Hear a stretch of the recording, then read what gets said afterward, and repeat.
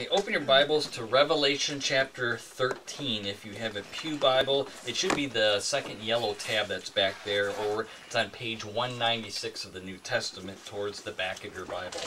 At our last Bible study, we talked about the beast of the sea, which is the Apostle John identifies as the Antichrist. And he pops up and gets to be known halfway through the 7-year tribulation period, where he ends up persecuting and outright murdering people who are followers of Christ. For tonight's Bible study, we're going to talk about a second beast that pops up, the beast of the earth, why he's called that, how he differs from the first beast, the Antichrist, and we're going to get into the number 666 and what that's all about. So let's bow our head and go to our Lord in prayer. Father in heaven, we thank you for the privilege to open your word and to be able to worship you freely in this country. There's so many people around the world that don't have the freedoms that we have. We thank you that we're able to worship collectively in our private homes and even publicly in churches. There are so many Christians around the world that would love to just be able to congregate with their spiritual family publicly in church, and we take that for granted sometimes, Lord. So we praise you for that. We thank you for the time that we can spend getting to know you intimately through your word, so that we can have assurance not only of our salvation but of the things to come, and that we won't be here for the worst time in human history. And most of all, we thank you for your Son, for sending him to shed his blood on the cross and die for our sins, so we can spend eternity with you in heaven. And we praise you in his blessed and holy name. Amen. Amen. So we're going to begin in Revelation chapter 13, beginning with verse 11 and reading down to the end of the chapter. Revelation chapter 13, verse 11. Then I saw another beast coming up out of the earth, and he had 2 horns like a lamb, and he spoke as a dragon. He exercised all the authority of the first beast in his presence, and he makes the earth and those who dwell in it to worship the first beast, whose fatal wound was healed. He performs great signs, so that he even makes fire come down out of heaven to the earth in the presence of men. And he deceives those who dwell on the earth because of the signs which it was given him to perform in the presence of the beast, telling those who dwell on the earth to make an image to the beast who had the wound of the sword and has come to life. And it was given to him to give breath to the image of the beast, so that the image of the beast would even speak and cause as many as do not worship the image of the beast to be killed. And he causes all, the small and great, and the rich and poor, and the free men and the slaves, to be given a mark on their right hand or on their forehead. And he provides that no one will be able to buy or sell except the one who has the mark, either the name of the beast or the number of his name. Here is wisdom. Let him who has understanding calculate the number of the beast, for the number is that of a man, and his number is 666. Okay, last time we talked about the beast of the sea, which, as I mentioned, is identified as the Antichrist. Throughout the book of Revelation, you're going to see John refer to the Antichrist as just the beast. The reason why he does differently here is because he's talking about 2 separate beasts. He talks about the beast of the sea, and here we're talking about the beast of the earth that we talked about last time, why he's called a beast, because beasts are ferocious and they attack and they kill, and that's the role of the beast of the sea, the beast of the Antichrist. However, this second beast is called the beast of the earth. Elsewhere, he's referred to as a false prophet, which if you went to Revelation chapter 13, 19, and 20, that's how he's referred to, as a false prophet. And you might ask yourself, why is he called the beast of the earth for? How does it differentiate? Well, the Antichrist, who is the beast of the sea, we said that probably most likely refers to the area of the Mediterranean Sea, because whenever the word sea is used in the New Testament, it refers to either the Mediterranean Sea or the Red Sea. And that the Antichrist is most likely going to come from some nation that borders on the Mediterranean Sea, probably like Italy or one of those. The reason it's called the beast of the earth, the word earth in the New Testament, when it's used, it refers to a mainland or the habitable earth, or it can refer to unbelievers throughout the world. And so this is why he's differentiated from the first beast, is because the beast of the earth represents those who are unbelievers in the world. And as we just read, when it talks about those who dwell on the earth, that is a term to describe unbelievers. When the New Testament refers to those who dwell in heaven, that's a phrase to refer to believers. So that's the difference, and that's why he's called the beast of the earth. And it says that he comes out of the earth, and what that's talking about is that he gets his power from Satan, because as it says in there, as it says, as we read, that's where he gets his power from. He gets this same type of satanic power and authority that the Antichrist ends up getting. And the way he's described a little differently than the Antichrist. He's described as having two horns like a lamb. And as we talked about in previous Bible studies, what are horns on animals used for? They're used in order to attack, and they're used in order to defend. And so that's why he's using that type of imagery. But he also describes him as being like a lamb, gentle-like, but just like Christ is. But in a sense, he's like a false Christ, which is why he's called a false prophet, because he's described as a lamb because he's deceptively attractive. Because unlike the first beast, the Antichrist, he doesn't come to physically destroy, but rather to deceive and draw people to the Antichrist. That's what his role is. His role is to deceptively attract people to the Antichrist, this false Christ. But in the New Testament, when I talked about the word earth, the Apostle John in his Gospel, John chapter 3, verse 31, he says, "He who comes from above is above all, and he who is of the earth is from the earth and speaks of the earth. He who comes from heaven is above all." Let's see. And in Revelation, back in Revelation chapter 12, verse 12, when we had previous Bible studies, John writes, "For this reason rejoice, O heavens, and you who dwell in them. Woe to the earth and the sea, because the devil has come down to you, having great wrath, knowing that he has only a short time." So again, he says, woe to the earth. And the reason he says woe to the earth is that he's talking about those people in the earth who are unbelievers. And in Revelation chapter 13, verse 3, 8, 12, 14, again, it's talking about the earth. So the earth is a synonym for those who are unbelievers. So questions so far? Okay. All right, so why is he called a false prophet? Because again, if we were to continue reading, he's called a false prophet. So why do we think that John refers to this second beast as a false prophet? Because he's deceiving. Right, because he's deceiving people. Mm-hmm. And if we go all the way back to the book of Deuteronomy, Moses warns that there are going to be false prophets in the future. And he says the way you can tell the difference between a genuine prophet and a false prophet, a genuine prophet is going to draw people to the one true God. And that one true God is Jesus Christ. In fact, Jesus warns there's going to be false prophets and false Christs in the future. And Moses also stated that even the one way you can tell that someone's a false prophet, if they claim something is going to come true and it doesn't come to pass, they're a false prophet. But he said even if they do come to pass, even if they perform miracles and it comes to pass, if that prophet is drawing to somebody other than Jesus Christ, other than the one true God, they're a false prophet. And there have been false prophets throughout history. There are false prophets today that are drawing people towards a false form of Christianity.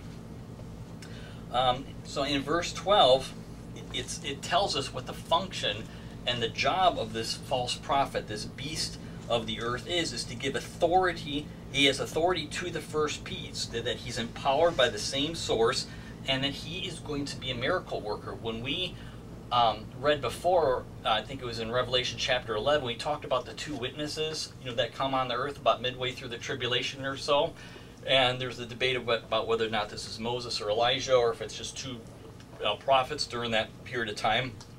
But one of the things that they do to demonstrate that they're genuine prophets is that they were able to pull fire down from heaven, and that's something that only Elijah and Moses were able to do in the Old Testament.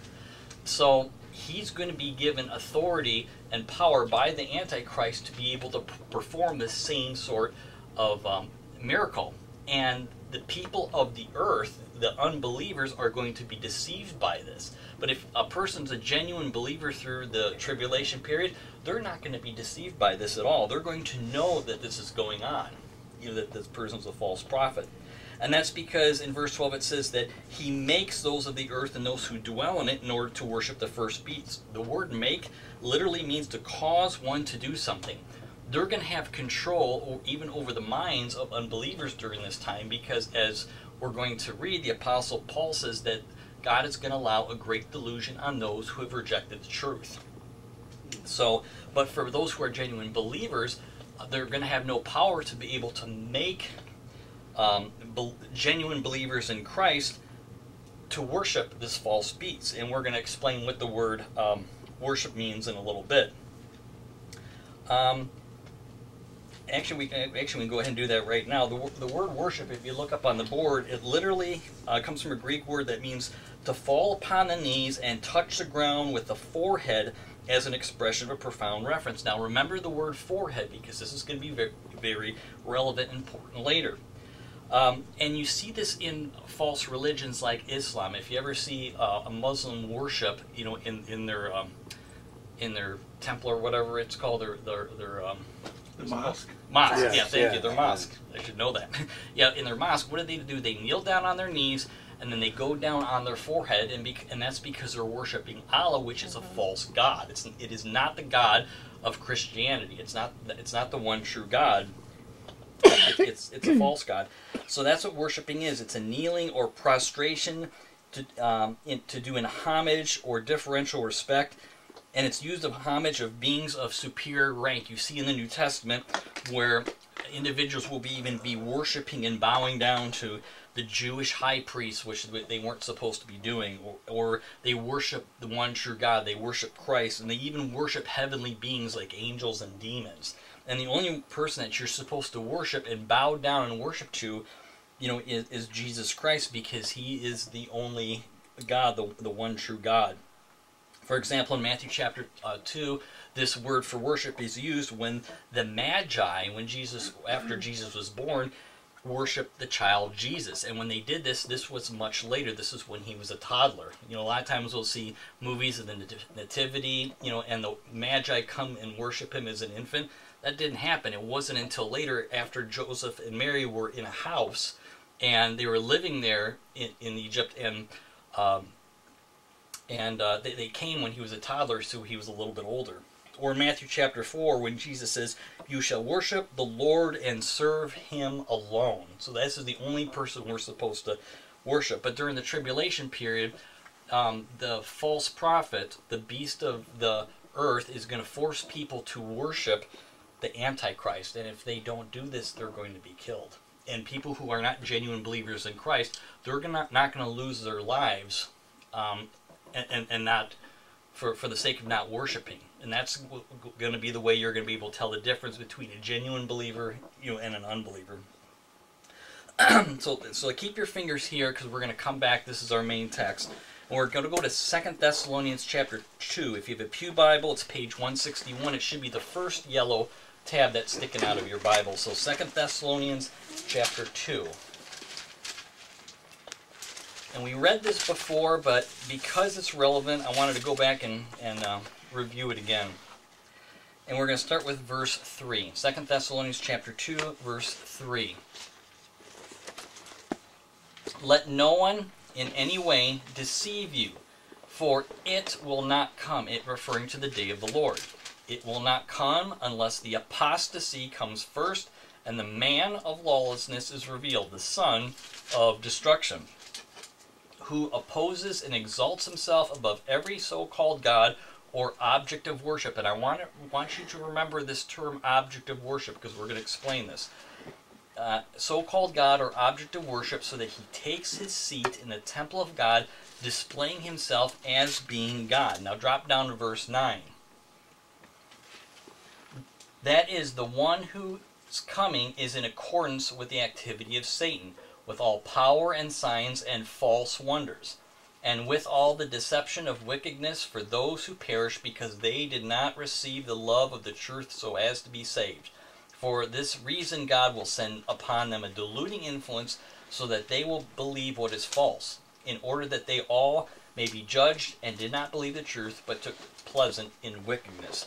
So at this point, everybody's going to know the truth. They're going to know who the one true God is. They're going to know that this is Jesus Christ, but they're going to reject that. And when they reject that, the Apostle Paul is saying that he's going to give a diluting influence, and at that point there's a point of no return, and these are the people that are going to take the mark of the beast and worship the Antichrist. So they're going to be without excuse. And if you look back in verse 11, it talks about deception for those who will perish. Those who are deceived are going to perish. You know, there's no question about this, because they're going to take that mark. And in verse 11, it's because he says God will bring a diluting influence on them, and they will believe what is false.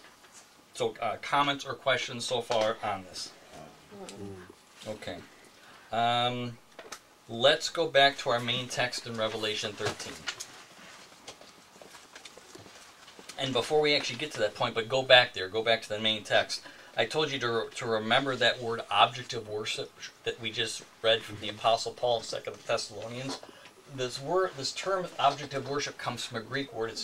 It's the word sabasma. It only appears twice in the New Testament. And it refers to that which is religiously honored or an object of veneration.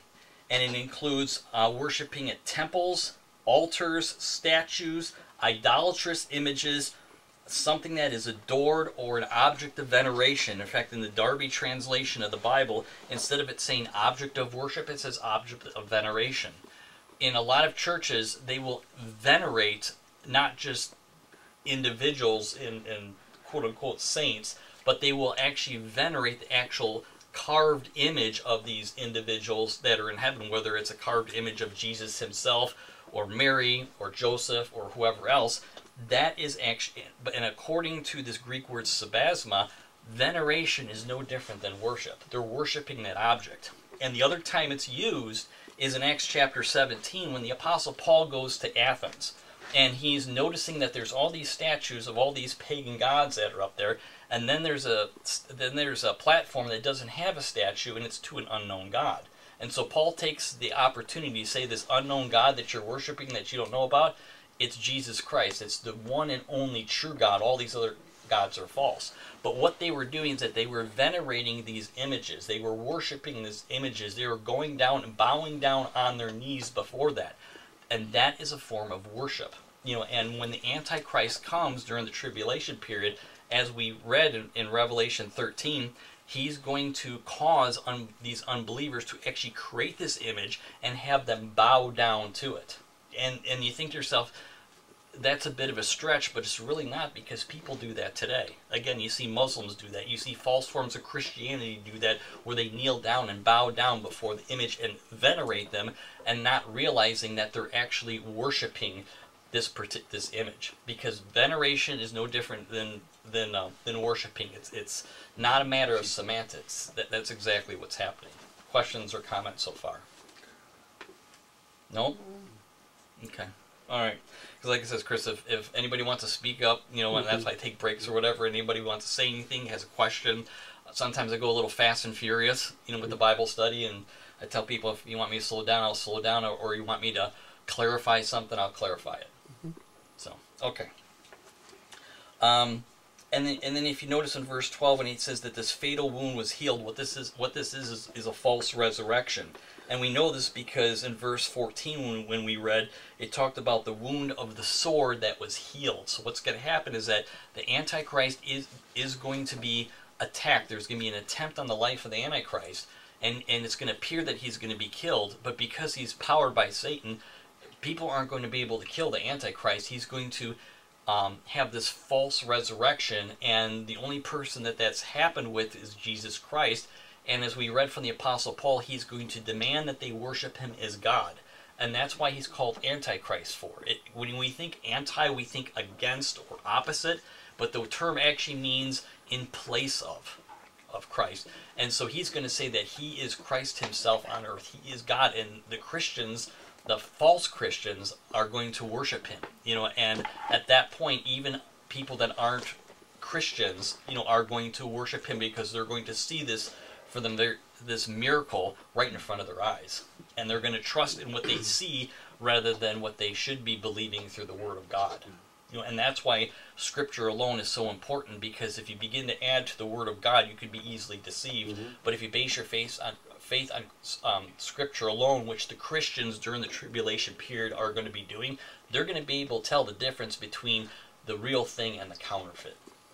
So in verse 13, it says that he, meaning the false prophet, performs these great signs, including making fire come down from heaven, just like the two witnesses did in Revelation 11, and they will deceive people into worshiping the Antichrist. And in verse 14, it says that he deceives those who dwell on the earth. And we already mentioned that those who dwell on the earth are unbelievers. That's the term to describe unbelievers, to make the image of the beast.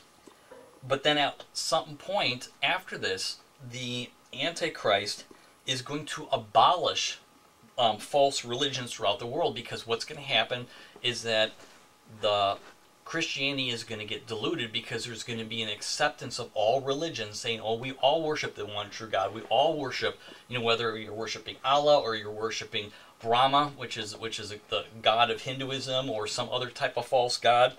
And as a result, the Christians are going to be looked at as being intolerant, and because they're saying, no, you should only worship Jesus Christ.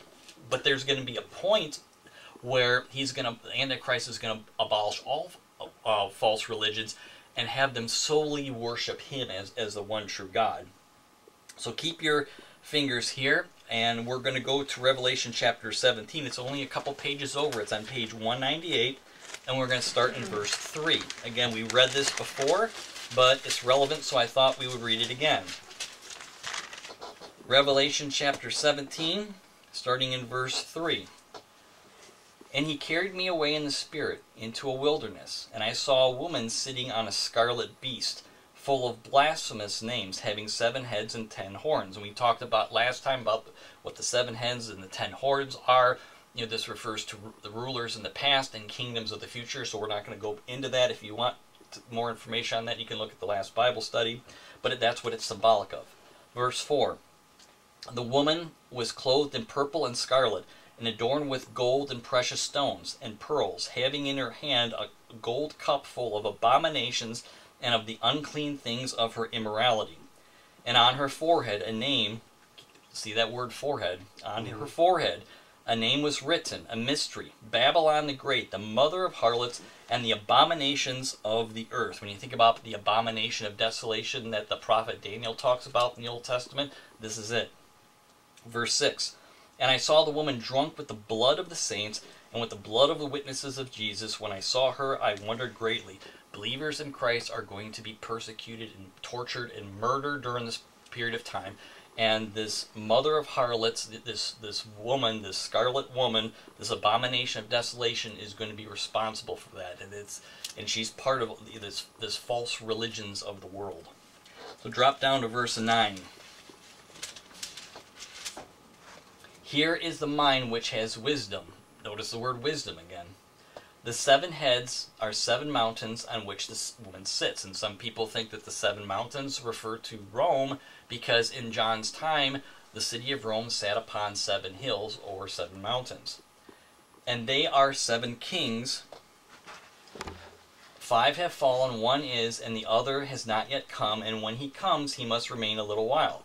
The beast, this referring to the Antichrist, which was and is not and is himself also the 8th. And the reason he brings this up is because the reason he's the 7th and the 8th is because he's going to be assassinated and then brought back to life. That's why he's the 7th and now the 8th. And one of the 7, and he goes into destruction. The 10 horns which you saw are 10 kings who have not yet received the kingdom. This is why we know this is talking about the future of John, who's writing in the mid-90s, because these 10 kings do not have a kingdom yet, so it's yet future.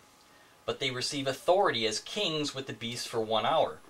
These have one purpose, and they give their power and authority to the beast. So the whole purpose of this woman is to draw people to the Antichrist. Drop down to verse 16. And the 10 horns which you saw, and the beast, these will hate the harlot, and will make her desolate and naked, and will eat her flesh, and will burn her up with fire. Verse 18, the woman whom you saw is a great city which reigns over the kings of the earth. So the great city, as we know, is Babylon. We just wrote that. And Babylon is the same as the scarlet woman. So this imagery of this scarlet woman riding on the Antichrist, riding on this beast, symbolizes the great city Babylon. Now, whether it's the actual city of Babylon, the Bible is not specific about it, but it may refer. But Babylon a lot of time is a code name because Babylon is the mother of all false religions. And when the Apostle Peter is talking about being in Babylon in his epistle, it was a code word for Rome, and that's why a lot of people think that this is talking about Rome, which certainly fits because, again, Rome sits upon 7 hills. So whether this is definitely Rome or not, or it's that part of the world, people are going to find out. Now, we're not going to find out because we'll be raptured, we'll be gone because we're part of the church. The church isn't going to be here, but I don't want to be around when this happens. But he might let us watch. No, because we're going to be sitting at the feet of Christ worshiping. So no, he's not. We're not. Yeah, because people in heaven, they can't see what's going down here. No tears in heaven. There's no tears in heaven, and like it says, our focus is on Christ. Everybody, Mary, everybody. So going back to our original text, go back to Revelation chapter 13, and if we go to verse 15. We talked about this before. The false prophet or the beast of the earth gives life to the image of the beast, the abomination of desolation, which you can read about in Daniel chapter 7. And this image, this physical image that is being carved, is actually going to speak. And this is interesting because idols generally don't speak if you read the Old Testament. So it will speak. And this the false prophet will cause the image to kill those who will not worship the beast. It will have this type of power, whether the image does it himself or it tells its followers to go out and kill believers in Christ. The point is that this image is going to be responsible for the death of countless Christians during the tribulation period, which I want to reinforce. Even though there's going to be believers in Christ during the tribulation period, this is not the church. Because as we've talked about in other Bible studies, before the tribulation happens, the church will literally be raptured up to the sky, meet the Lord in the air, and he will take the church to heaven. Because when the rapture happens, Christ doesn't come down to where we are. We go to where Christ is in heaven, and then at his second coming, we come back with him to the earth when he plants his feet on the Mount of Olives and defeats the Antichrist and the false prophet and Satan for good. Yet there are going to be people during the tribulation that are going to be protected. Back in Revelation chapter 12, when we covered that, it tells us that God is going to protect the Jews. He's going to take them into the wilderness, and the earth is actually going to protect the nation of Israel from the devil during this time. And this needs to be done because when the Jews pass into the millennial kingdom after the tribulation is over, they're going to repopulate the earth. And we know this is because there's going to be nations during this time that's going to expand for 1,000 years when Christ returns and sets up his millennial kingdom.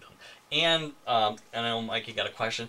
And then, but also some Gentiles are spared because in Matthew chapter 25, he talks about separating the sheep and the goats, and he says there's going to be sheep from all nations. So there's going to be Gentiles that are going to survive as well. I was going to say the 12 tribes of Judah, the 144,000, I think so you were just referring to in Israel.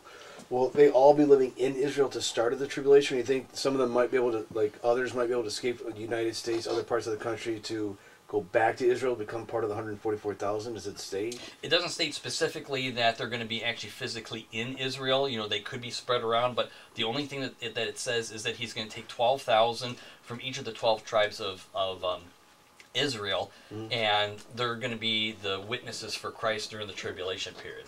They're not going to be 144,000 Jehovah's Witnesses. No, that's comforting. Thanks, but yeah.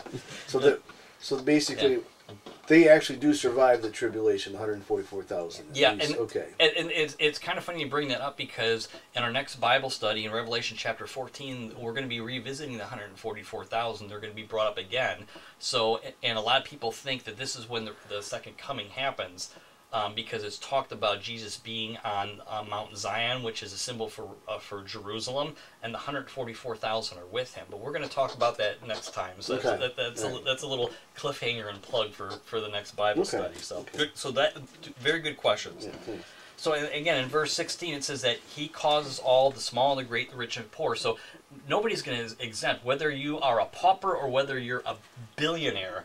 You're going to have to take the mark. It's not like you're going to be able to pay the Antichrist off. He's basically going to say, it's like, I don't care how much money you are. You don't worship me, you're dead.